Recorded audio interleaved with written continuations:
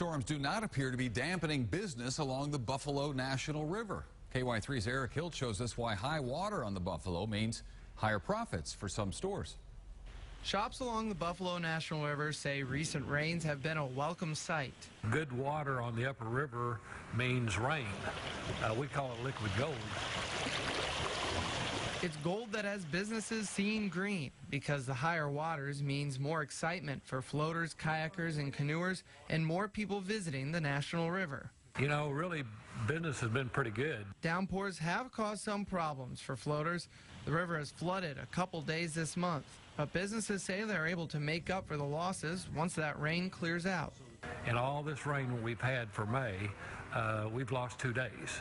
And so the other days has brought us a lot of people because the river is exciting. Shop owners say rainstorms like this one attract thrill seekers to the river and brings more business to the Buffalo. Often the higher water does bring a more, a person looking for more adventure, a younger group. But Mills says for many floaters, it doesn't matter if it's rain or shine. They don't care if the water's cold or high or low, whatever, they're going to come. In Ponca, Eric Hilt, KY3 News.